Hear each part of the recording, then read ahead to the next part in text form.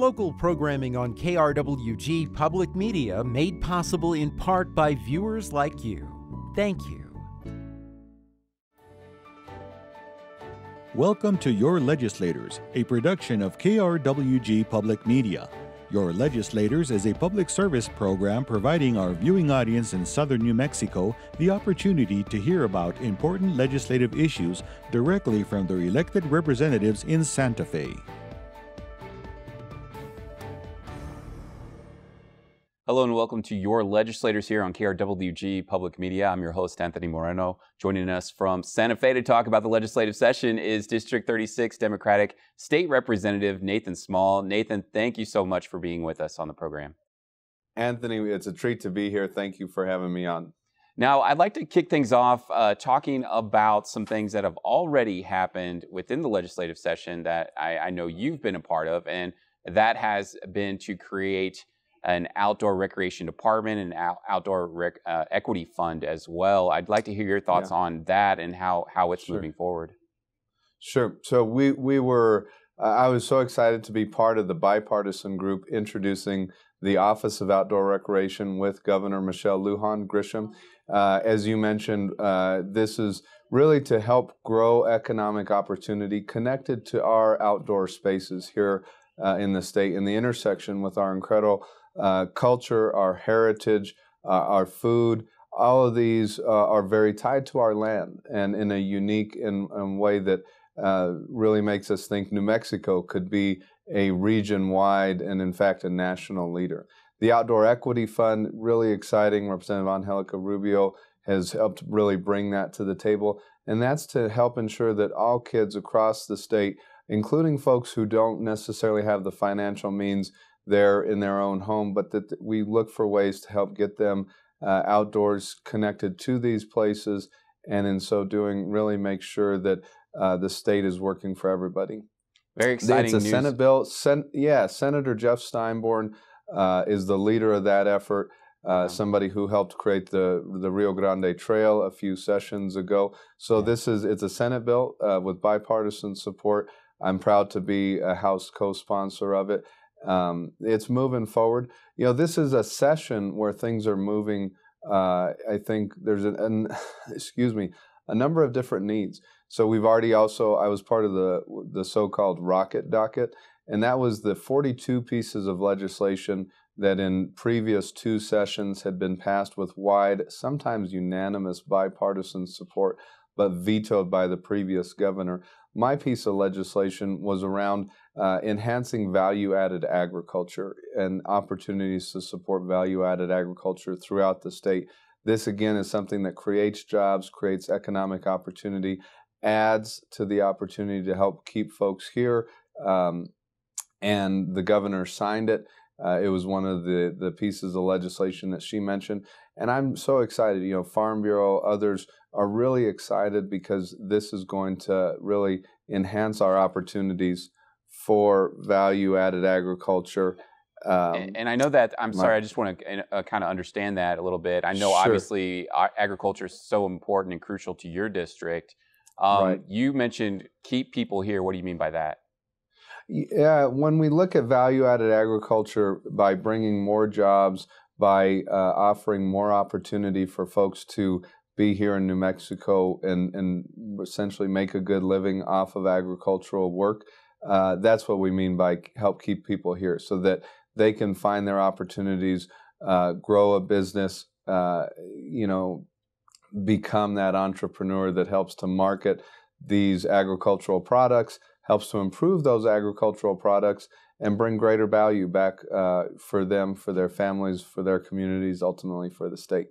Now, one of the things that I've heard chili producers and farmers talk about is they're concerned about the growing age of their workforce, about them being aged out. And so they've looked at other means like mechanizing green chili harvesting. I'd like to hear your thoughts on that. Anything you're working on to address that issue?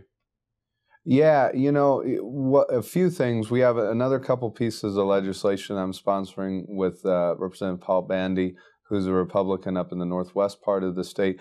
That's expanding marketing opportunities for agricultural products here in the state. what we find a lot, and it connects also back to value-added agriculture, is that folks love New Mexico produce. They love our products. They love our brand.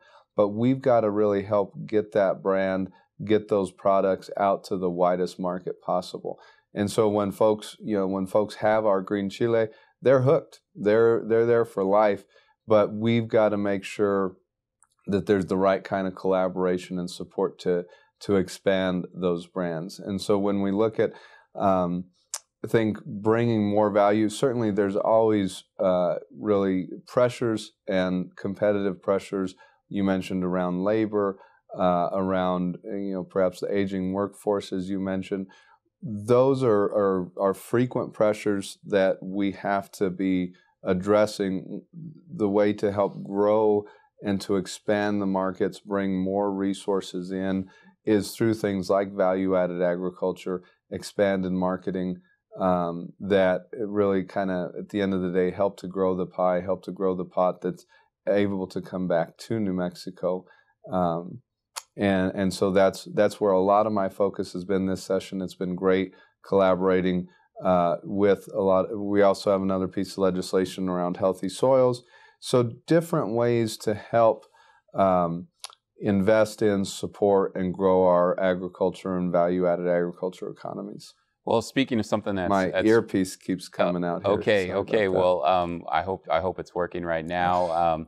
I just wanted to touch with you about an issue that's not only precious to farmers and people working in agriculture, but all of us here in New Mexico, and that's water. Anything that you are concerned with regarding the climate change issue and water in New Mexico, with water in New Mexico, what are some of your concerns with your district and the rest of the state, and how do we move forward to address this issue? Yeah, it's really thank you, Anthony. It's one of the most pressing challenges that we face. We have to address these challenges in kind of a multi-pronged approach. I think one thing that I'll mention, I'm very excited about Senate Bill 489. It's called the Energy Transition Act. And this works to help New Mexico transition to clean, renewable energy and then to carbon-free energy. And in fact, it would set standards of carbon-free energy generation by 2045. We would be 50% renewable energy in the year 2030, 40% by 2025. And this is all a way of looking at one of the fixes we need to do, which is, to emit less carbon through energy generation, especially as, as we look towards electric vehicles and electrifying more aspects of daily life. That electricity generation and cleaner renewable energy, utilizing the sun and the wind that we have in such abundance here in New Mexico, the jobs that it will create, it just makes sense. It's a no-brainer for us. The governor, senators, a number of folks are really excited about that effort. So that's one way. Another way is looking at the resources we need to enhance flexibility around water delivery. So this is a piece of legislation that I'm carrying around investing in our Strategic Water Reserve. And the Strategic Water Reserve is there with the Interstate Stream Commission. And its purpose is to allow the folks at the ISC to work with communities, stakeholders, producers during challenges, whether that's times of drought, sometimes with the compact delivery challenges with Texas that we've seen on the Pecos, now in litigation on the lower Rio Grande, and allow the ISC that flexibility to work with folks locally to maybe lease or purchase water rights, and in so doing avoid greater crises that would necessitate more drastic action. So we want to keep the budgets for studying our groundwater and reserves, our aquifers. We need to understand that better. And so it's really a multi-pronged approach that covers many different sectors here in New Mexico and is based upon working closely with the resources, the advantages, the opportunities that New Mexico has in abundance. Right. Again, well, like I want to clean stop energy. I want to stop you real quick because you touched on something Sure. that's really, really important that I think our viewers would really like to know about, and that's understanding our groundwater. Now, due to budget cuts in the past, people working to understand that groundwater have told me that they have to select fewer sites, strategic sites, to really monitor groundwater and how we're doing in New Mexico due to budget cuts. Is there anything that you're working on or you think this new administration is going to do to really address that so we really have a firm understanding of what our groundwater situation here is in New Mexico? Absolutely. It's a priority with the healthier budgets that we have this year, the healthier the healthier outlook moving into next year. We've been able to reinvest in the aquifer mapping, in looking at our groundwater reserves, working with our great research institutions, of course, down back home at New Mexico State University, also with New Mexico Tech. And so this year, I think we will be able to make sure that projects that were operating at the minimal level due to the budget cuts you mentioned, they'll be able to expand, and hopefully over the course of the next few years, we'll have a much better picture when it comes to our aquifers, to how our groundwater moves, how aquifers recharge, and that's going to give us, I think, a better understanding of how to manage and work with water here in the state, even as we acknowledge a lot of the things that are happening upstream and the difficulties caused by climate change. It brings me back to something I mentioned with the Strategic Water Reserve and to some of the other efforts that we're involved with, which is to really enhance flexibility, to create more collaboration and the ability to share, and for different stakeholders, different water users to work together. That means also investing in water efficiency, water infrastructure projects throughout the state, including down in Santa Teresa. And so it's really an interconnected way. It's a place that I think if done right, and we're working on that, you bring bipartisan support together to address a shared challenge. Now, you mentioned Santa Teresa. There's been talk about proposing desalination as a way to help get more water, using that brackish water that is in the Mesilla Bolson. So I was kind of wondering your thoughts on that moving forward, dealing with the water issue, especially when you're talking about developing that region. Yeah, I strongly support the kind of the stakeholder collaboration that's going between Elephant Butte Irrigation District, Santa Teresa. You also have the Camino Real Utility Authority there, and you have folks working to do some of those tests using technology developed there at New Mexico State University. I strongly support that, and I think it's some of that is proceeding apace now. If there is state support or state collaboration that's needed, we need to be ready to participate in that. Some of the key things right now are just enhancing that water and wastewater delivery and conveyance infrastructure there in Santa Teresa, and really excited to be part of that. Very exciting. Now, one thing that's really capturing the headlines here is minimum wage in New Mexico, and now the House took action to pass a higher minimum wage. The Senate working on that as well, passing that through. So I was kind of wondering your thoughts on the minimum wage, because you were so crucial in the minimum wage debate while you were a city councilor here in Las Cruces. You were the one kind of leading the compromise on that. So I'd like to hear your thoughts on the minimum wage moving forward. So thank you. I voted for the House legislation with the amendment that essentially phases out the tipped credit over a longer period of time. When we get down to it, smart, balanced increases in the minimum wage go right back into the economy. These are going for folks in the research we were shown that was cited on the floor shows that oftentimes these are single parents who are working at minimum wage in our state, sometimes working multiple jobs. Not the youngest members of our community, as is sometimes thought. In fact, folks who are looking to further their education, taking care of families of their own, and every single cent that they make is going to go right back into the economy. And so, a smart, balanced approach to this, I think, is important. It's the right way to go forward. There is a great deal of conversation, and I think still we will likely see more work in the Senate, as we should, around things like the tipped credit, because it's something that is a very significant change from the current way things are done.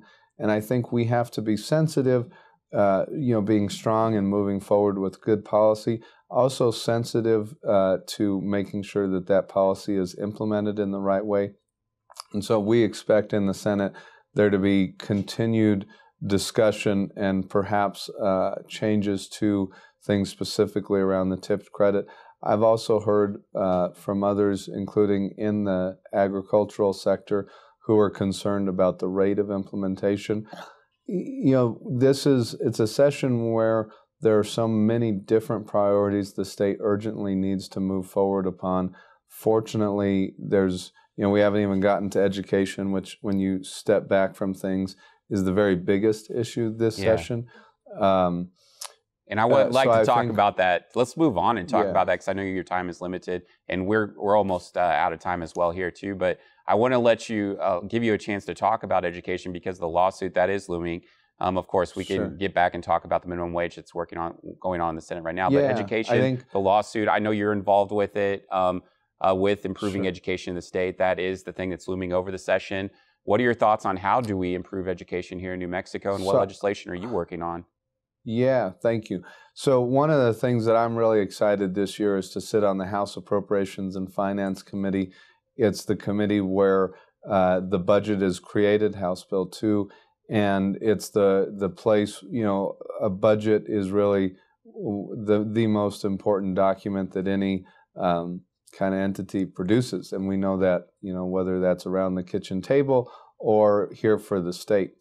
As you mentioned, the Yazzie Martinez lawsuit essentially found New Mexico was not educating all of its students sufficiently, especially students of color, especially students who are bilingual or speaking different languages.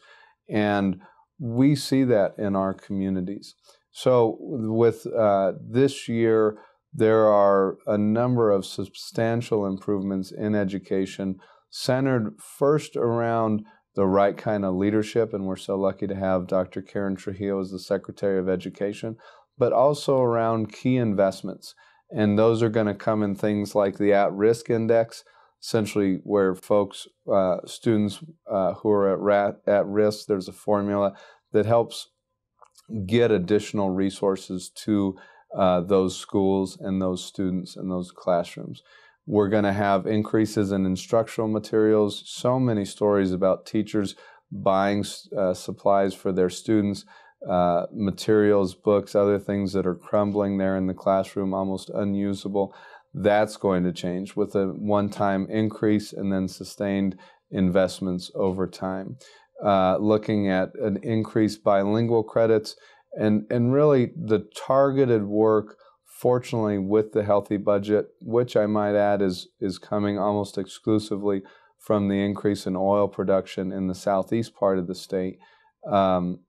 Those, we have the ability to make those investments this year, and it's something that I'm really pleased and proud to be part of as we make really needed investments, starting with the right kind of leadership, starting with the right approaches, collaborative approaches with communities, with teachers, with families, but also backed up by strong investments from our state to make sure that our most important resource, our kids, have the right opportunities and a bright future.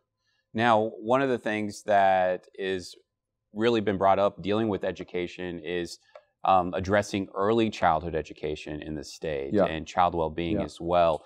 There's been proposals about creating a new department to address early childhood education and care within the state. I would like to hear your thoughts on that. And do you think it's something that's sustainable, is creating a new department? Is that the answer? Or especially when you have other departments like CYFD and PED, the Public Education Department, addressing that issue as well? Yeah, you know, this is, again, it's an effort that started in the Senate. Of course, we're proud to be doing a number of things in the House. That we will see, you know, sitting again on appropriations, the difficulties in coordinating budgets, things like blended funding, especially around early childhood education, where you have federal funding, you have state funding, if not blended properly, can actually compete and serve, frankly, fewer kids, fewer families, even with more dollars. That's where I think a lot of the idea around this department and that you know, kind of maybe centralized approach is gaining traction. And because you need to coordinate and to blend funding, blend approaches. So I'm open to it. We frequently see different approaches kind of focused on more efficient delivery of services, and especially this year as we're looking at these increased investments, making sure that those are delivered effectively and efficiently, and they help folks, New Mexicans, kids, families on the ground. That is vitally important. So I'm very open to that conversation. Now, sitting on the House Appropriations Committee, obviously such an important committee, how are you going to be able to ensure to taxpayers here in New Mexico that the major investments that are needed in education aren't going to go to just producing more administrative jobs? Can you ensure us that they're going to go to the classroom? Yeah, it's a great question. Again, looking at the school formula with increased oversight and accountability through the Public Education Department, that is absolutely the approach, is to put these dollars into the classroom. There will be budget language and investing in the right parts of the funding formula to ensure that that's the case, because we all recognize it's needed. I think there's a very strong focus on that this session, collaboration between the legislature and the executive. Now, what other challenges do you see with education? I know that there's been obviously the big announcement with testing and things like that. Now, I know they're trying to roll out a new form and they're working on that as well. I mean, any thoughts on that moving forward? You know, I think just the number of things that need to be done, the rate at which all of this has to be done, the magnitude of the challenge, the kind of core lesson that we're insufficiently educating so many of our students, that putting all of that together presents a large challenge in and of itself. Fortunately, I think there is shared bipartisan work to address the challenges. We have, I think, good leadership within the Public Education Department.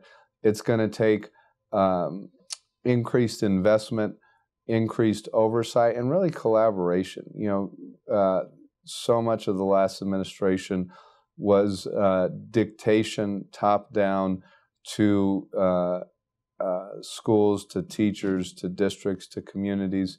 Hopefully, what we're seeing now is much more of a collaborative approach, working with families, with teachers, with schools, and then making the right targeted investments and having the right oversight to make sure that those resources and that approach kind of reach their mark. Now, you serve in a key role. role. And in fact, I apologize again. Yeah, and it's really incredible to serve on a House Appropriations this year. I apologize. I actually have a piece of legislation around dual credit brought by folks down in southern New Mexico up in House Education now, and so I need to.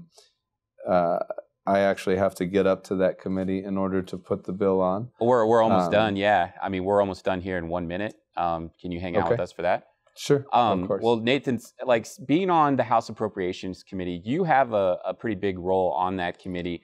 And of course, here in southern New Mexico, we have Doreen Gallegos serving in a big role in the House. Now, there was some criticism earlier before the legislature kicked off that there wasn't any southern New Mexico representatives chairing any major committees. I'd like to hear your thoughts on that.